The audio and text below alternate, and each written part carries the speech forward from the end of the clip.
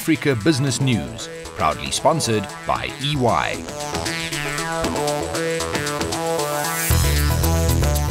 Coming up on Africa Business News, Kenyan President Uhuru Kenyatta commissions cleaner energy. Nigeria declared Ebola-free. And Mozambique takes to the polls. Stay tuned.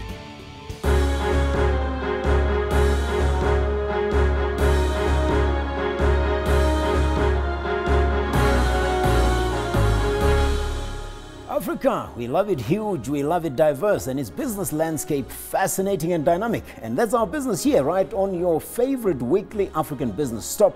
We're joined by Bonnie Tunya in Nairobi and Esther Ubodaga in Lagos. We'll hear from Christine Mundo here in Johannesburg as well. My name is Victor Kgomoeswana, and this is the Africa Business News. Well, Mambo, Bonnie, there seems no stopping Equity Bank right now. It's still finalizing its Equitel deal on the one hand, facing lawsuits on the other. It is partnering American Express to do what exactly, Bonnie?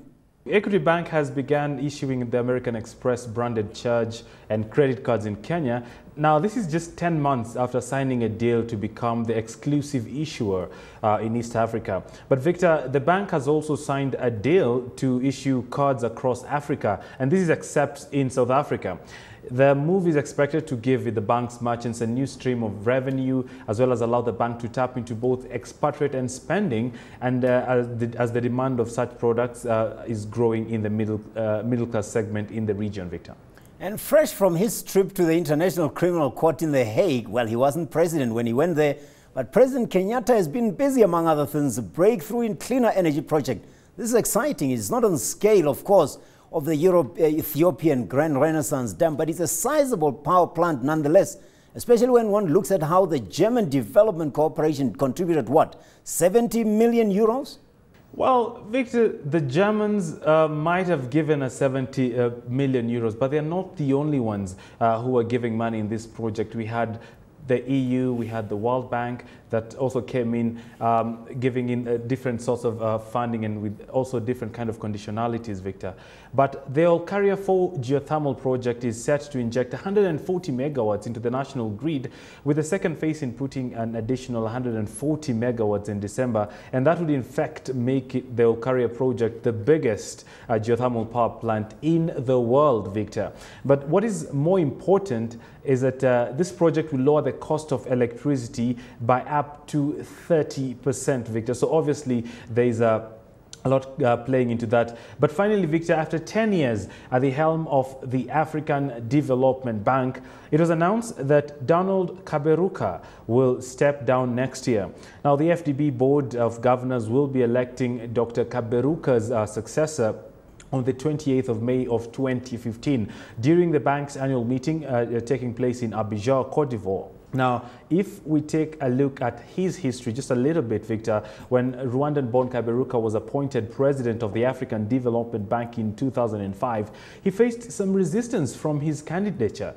In 2010, he was re-elected for a second term, unopposed, with suggested that he built a strong confidence. Now, take a look at this CNBC Africa interview from 2011, where he gave us an insight into some of the challenges he experienced.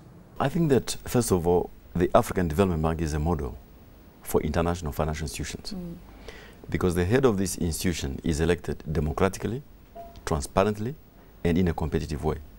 It is not so in many other institutions where people are appointed. They are very good, but they are appointed. Now, in our case, in 2005, there were 7 candidates from different parts of Africa, and that is a very good thing. All the 7 were capable of running the bank. Yeah. I'm not pretending by any means that I was the only one capable. Africa has enough resources. Now, it turns out that my opponent was from a West African country, but this was not a competition between 2 regions of Africa. It was 2 African candidates. Both, I imagine, very good, able to run the institution, and of course, somebody had to win. And I'm glad that it was me with a 78% vote, which was the highest in the history of the bank.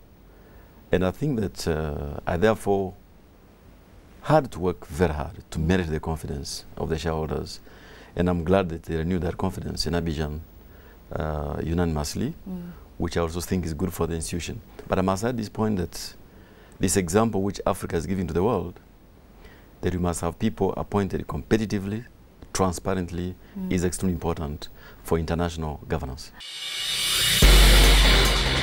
We are still on Africa Business News, and I'm with Christine Mundwa. Christine, you came from Mozambique, but it was before the elections. Elections happened last week. What's your take on what happened out there? Well, final results haven't come in yet, but from what we know from the results that have been coming in from the provinces, Frelimo, the ruling party, has clinched this one again.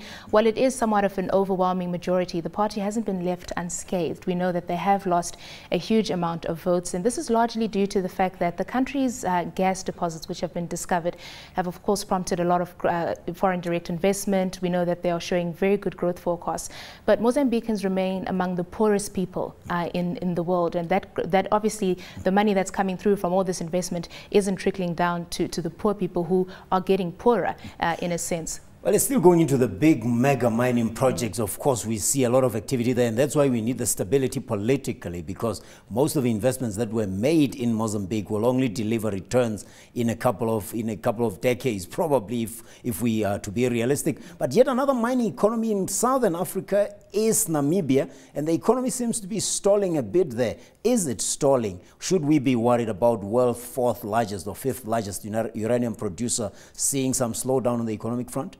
Well, based by these numbers released by the country's National Statistics Agency, it shows us that overall mining production has decreased in August. That's in comparison, of course, to July.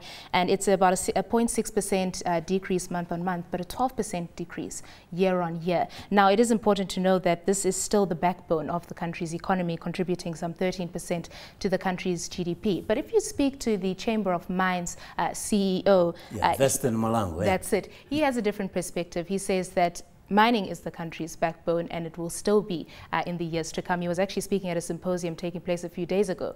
He went on to say that the country currently has 17 mines and that 3 are currently being constructed. So that will be about 20 mines in the years to come, possibly taking the country to one of the world's top producers. They don't come more bullish on mining in Namibia than Western Malangwe, I can tell you. You've got to meet the man. You'll be bowled over. But Rio Tinto, after exiting its operations in Mozambique, even as we talk about Namibia mining slowing down temporarily there, is doing some mining in Namibia, but is facing some pushback from environmentalists. What's that all about? Well, the story here is that Rio Tinto is planning exploration activities to see if they can discover any base metals that will be viable for commercial mining. Now, the activities will contaminate soil and water potentially. It will also disrupt fauna and flora, and this is why the environmentalists are not particularly chuffed. But we do understand that the company has obtained or has applied for licenses to do this and is currently in consultation with parties that will possibly be affected by the activity. Well, everybody who's going to mine in Africa had better know that it's not a pushover when it comes to environmental matters. That was Christine Mundwa in Southern Africa. We'll be hearing from Esther Ubodaga next as we wind down the show in West Africa. Stay tuned. Well, Esther, we have become used to melancholy when hearing news about Ebola, but this time the news has left us with some smiles on our faces. Why would that be, Esther Ubodaga out of Lagos? Well, you're absolutely right, Victor. Now, the World Health Organization has declared Nigeria Ebola-free exactly 42 days since the last new case. Now, a WHO representative at a news conference yesterday in Abuja said Nigeria's fight against the virus is a spectacular success story.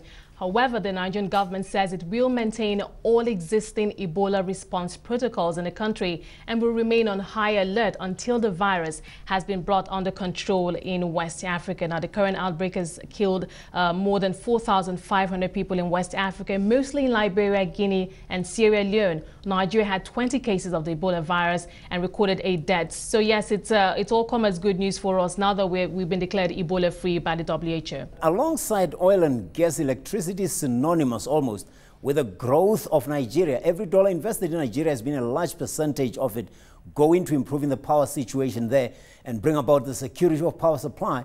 Amazing, though, to see that Leo Stan Acker's company is getting in on the uninterrupted power supply game.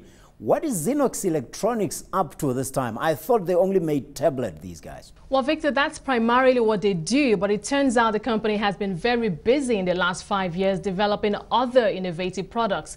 Now, Xenox yesterday launched iPower Plus into the Nigerian market to correct deficiencies in public power supply. Now, according to the company, iPower Plus's customized power engine has taken over 18 months of continuous research and statistical analysis of power parameters generated from monitoring power conditions in different homes and offices throughout all the 6 geopolitical zones in Nigeria. So it's basically aimed at reducing the cost of living in the country through the provision of efficient and inexpensive power solutions at homes and offices. The iPower Plus solution will power lights, TVs, fans and refrigerators for between 12 to 24 hours, a longer backup than any other inverter in the market. So it's definitely good news, particularly for small businesses.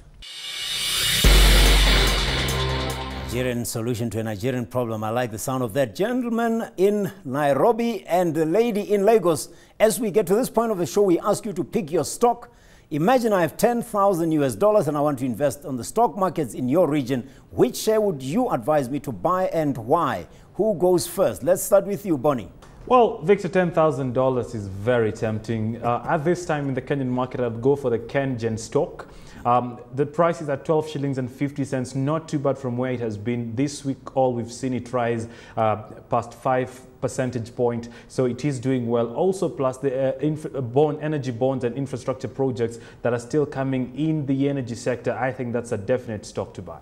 You're mentioning Kenyan for the second time in 3 weeks, Bonnie. How about you, Esther? Well, Victor, I will go with Cement Company of Northern Nigeria. That stock has gained over 100% since January this year. And because we know that the cement industry here in Nigeria is doing great at the moment, there's a lot of infrastructure projects going on, especially at the federal level. So it's definitely a stock that should give good returns to investors. So I'm going with CCNN. Energy stock out of East Africa and construction in West Africa. Of course, we close the show with a trivia. The question today is October 21st is a public holiday to commemorate the anniversary of the death of a head of state in which African country? I ask you, Bonnie and Esther, the country is part of a very progressive regional economic bloc at the moment.